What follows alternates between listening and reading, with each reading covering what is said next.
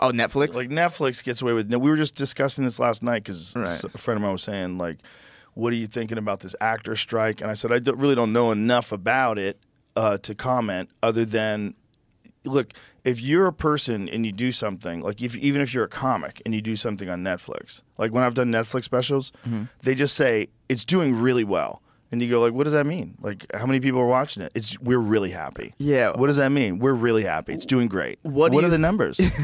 What do you think is the purpose of keeping it secret? Well, it's a genius move because they don't have to tell you, so you can't really negotiate. Like if you do a special, and that special is 10 million people watch it. Who go, oh shit, It gives we them gotta all the pay leverage. Hassan more money next time.